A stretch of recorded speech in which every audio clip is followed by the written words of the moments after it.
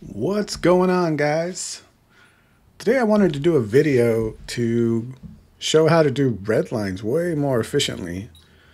This is a feature that came out in 2023, and for a while it did take me a minute to wrap my head around why it was called what it's called.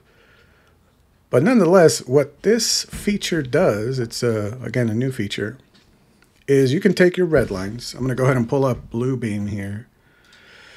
I went ahead and just kind of drew something in here in Bluebeam. So let's say this is just some design red lines from, let's say, an engineer to a designer on how he kind of wants the site to be graded.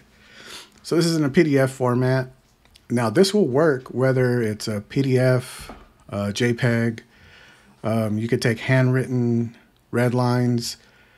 But what it does is it's going to go ahead and use AI to place that PDF into this drawing pretty much effortlessly. So the command is actually called trace. And we can go ahead and come up here to collaborate. And here we have a traces palette.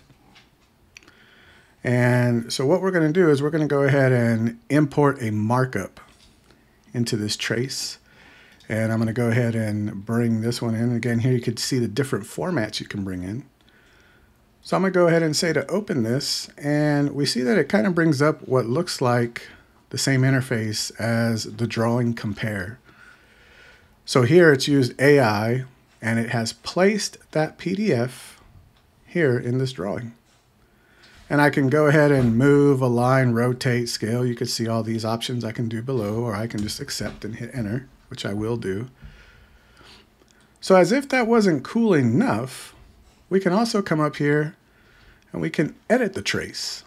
So I'm going to go ahead and click the edit trace. And now what I can do is any of these blue boxes, let's say I want to bring this comment into the actual drawing I'm in, I can go ahead and left click this and I can insert it either as an M leader, as M text, or I could copy it to the clipboard.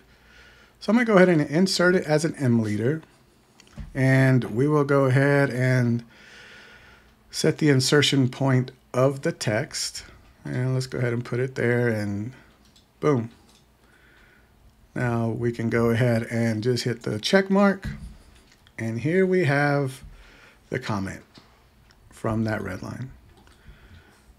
Now if I ever want to bring that back up, I can just go ahead and click this guy, and boom, there it is again. Just wanted to show you guys a really quick way. This is a feature I don't think a lot of people out there are using, but it's definitely a feature that you're going to want to start using. Again, and this can be used with handwritten red lines from PDFs, especially with a lot of comments going to PDF.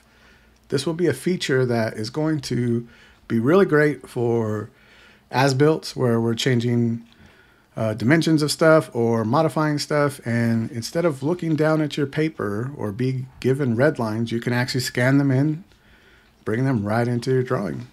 And this will work in model space and paper space.